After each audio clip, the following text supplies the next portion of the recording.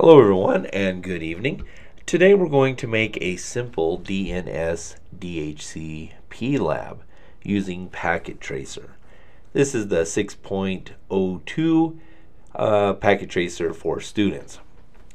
So we have our basic requirements here.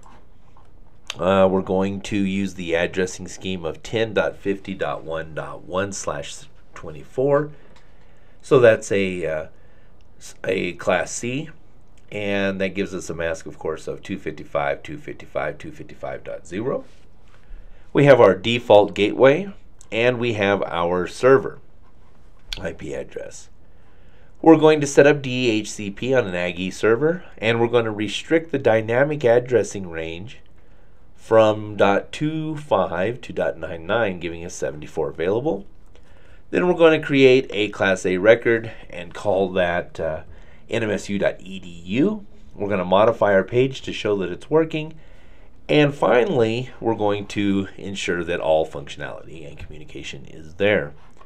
Last, we need to make sure we use 3 PCs, 1 switch, and 1 server. So let's go ahead and get started. Let's run down here and grab 3 generic. Let's head over to switches. We're just going to grab a 2950T, and let's get ourselves a server. Alright, now if you're curious about, especially with switches and routers, sometimes knowing which one has which ports can be confusing, so you can just double click and it will bring up under the physical tab a physical representation of your server, and in this case there's 24 fast Ethernet ports right here. Plenty for what we're working on. Right, so let's go ahead and set this up. I'm just working from the bottom. This is your choice unless specifically directed. And then from the switch to the server, though, I'll start at the beginning. Okay, great. So we have 3 PCs, 1 switch, and 1 server. And the first thing we need to do is configure DHCP on the Aggie server. So if we come over to config, first we can rename this.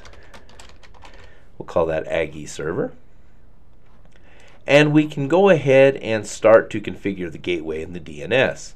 So the gateway, which is here, 10.50.1.1, and the DNS server is this server, which is the 1.101.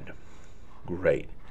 Now we need to go over to the port here, fast Ethernet, make sure that it's turned on, and we need to go ahead and complete the IP address, which is 1.101, and the subnet mask is a 255.255.255.0. Great. Now let's head over to services. Notice that HTTP and HTTPS is on. We'll be using that later on. Right now, though, we want the DHCP. I want to go ahead and turn that to on. Our default gateway, once again, our DNS server. Now notice this start IP address. This is where the bottom end of the range that we want to start passing out dynamic host IP address. And in this case, we want 10.50.1.25. Okay. Our mask stays the same. And the maximum number of users, 74. So let's go ahead and save that. Make sure that we're turned on. Alright, looks good.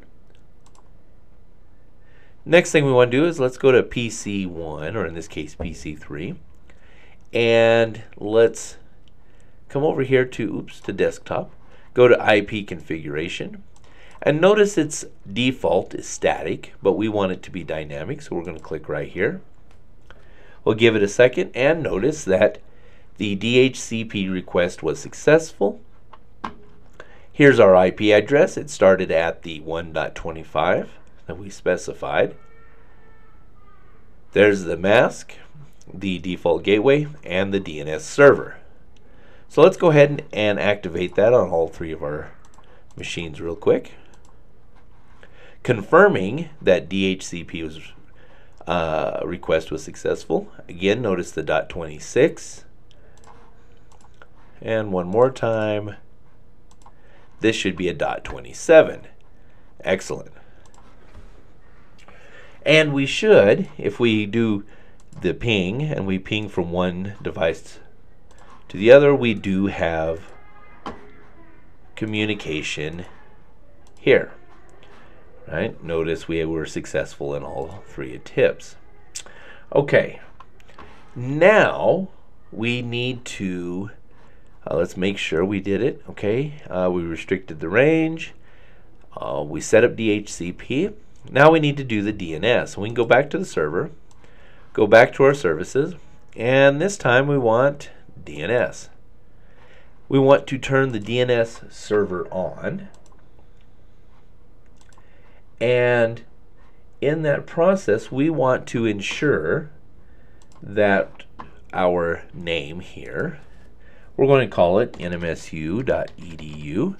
We'll leave this as a type A record, and our address is our server here, 10.50.1.101. Let's go ahead and add that.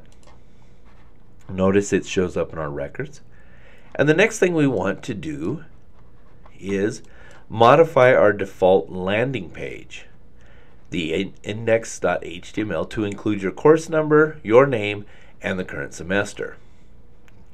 We do that by going to HTTP, and notice we have these defaults right here. So we'll come to index, we will click on edit, and let's just remove this section right here, and let's put welcome to ICT 477. Let's go ahead and say spring 27 semester, and let's put our name on here, Zach Smith. Excellent. So let's go ahead and save that. Do we want to overwrite? Yes, we do. This works like a standard, although very minimal, FTP client. So now we can see if we did it right. We will go to our computer. We'll go to the HTTP web browser, and let's type in http://nmsu.edu. Notice, welcome to ICT 477 Spring 2017 and your name. Let's go ahead and make sure that the HTTPS is also working. Excellent. And of course, to test that, we can close it and open up if you want to double check. And it looks good. All right, great. We have, let's see, we've used this address scheme. We've set that up, providing our range and DHCP on our IP addresses. We have the Aggie Server Class A for NMSU. We've modified the index page to include course number, your name, and the current semester. And finally, we have used the ping tool, the packet PDU tool, to ping across the network, demonstrating connectivity. And by opening the browser, we'll try a different machine.